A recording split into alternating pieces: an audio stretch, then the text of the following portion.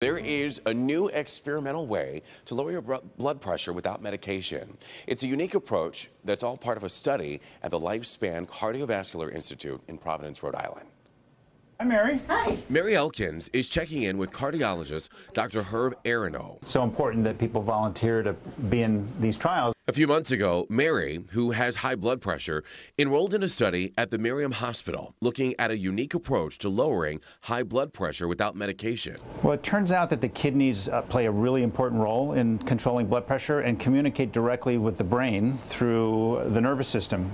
So there are nervous impulses that travel back and forth between them, and sometimes they're overactive. The thinking is if you can interrupt that communication by permanently and intentionally damaging those nerves in the kidney, that blood pressure might come down. We suspect, based on what we know so far, that we're going to find there's a lower blood pressure in people that get the treatment versus those that don't. That's what Mary is hoping. I did the study, I believe it was running like 145, 150, and sometimes over to 160, over 90, 95, and that was on medication. For this study, patients must stop taking their blood pressure medications. However, they're closely monitored. Yep, I take my blood pressure probably 4 or 5 times a day. This is how the intervention works. So we take a tiny tube, a catheter, we go into a blood vessel in the groin, and we travel up to the kidney arteries, and we deliver energy. We call it radio frequency energy to the artery to try to damage the nerves that run through it.